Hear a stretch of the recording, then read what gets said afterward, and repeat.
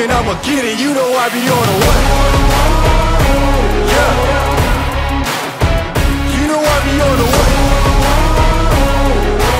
Man on a mission, I'ma get it. You know I be on the way. Yeah, it's all hard, ain't no fear here.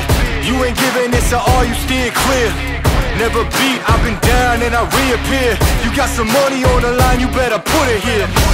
Rolling in and doing that work.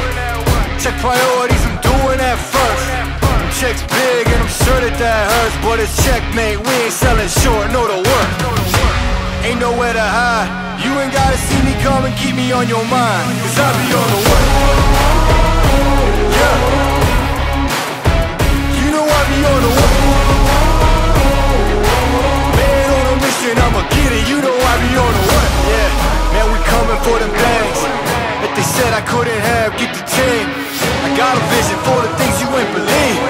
And here's the motto, hard work, this over everything. It's that comeback. I'm calling plays, hit the pass, then the run back. Yeah, I'm far ahead and gotta run laps.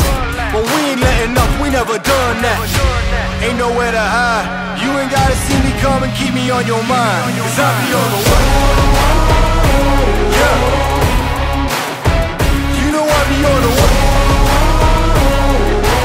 Man on a mission, I'ma get it, you know I be on the way.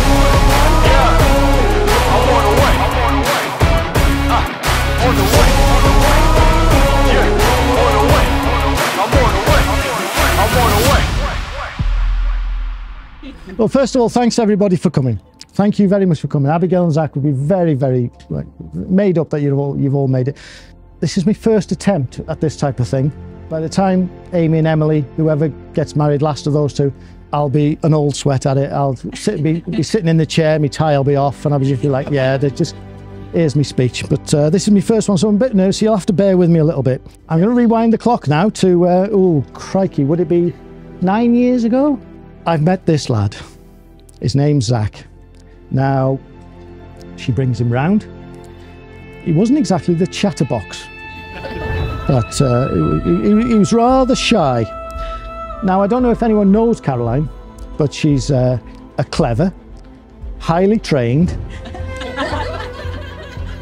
intense, almost forensically talented interrogator.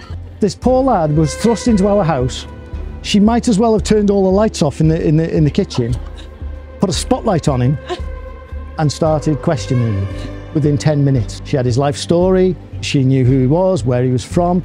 Turns out Zach's granddad Aubrey, my dad Errol, were very good friends. So I thought, well, if he's related to Aubrey, then he's all right. Sorry, getting a bit touched.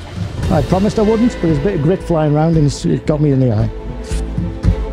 When I say to both of you, Abigail first and then later Zach, it's been an honour and a privilege to watch you both grow up. So,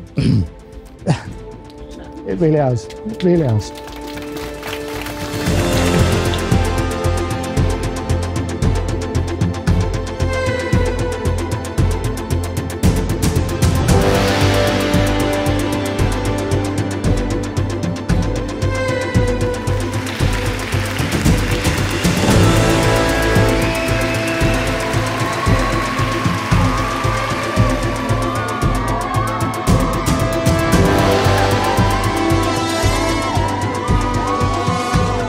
Hello everybody, thank you for coming. I'm very jealous of all of you because you get to sit here and look at the star of the show, me. Obviously I'm joking, my beautiful bride is the star of the show. Doesn't she look gorgeous?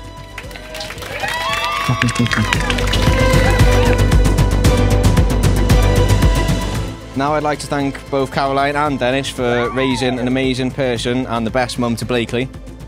But also you're welcome because she's officially my problem. Thank you to everyone who has travelled so far to be here. Quite often you'll find grooms standing up here saying how when they first met their partner they knew it'd be the person that they were going to marry. But when I first met Abby, she was 13, so I probably shouldn't say that. But who would have thought that here we'd be 12 years later with some of the best memories I could ask for, and Blakely agreeing to spend the rest of our lives together. So I'd like everybody to raise a glass to my beautiful wife. For Abby.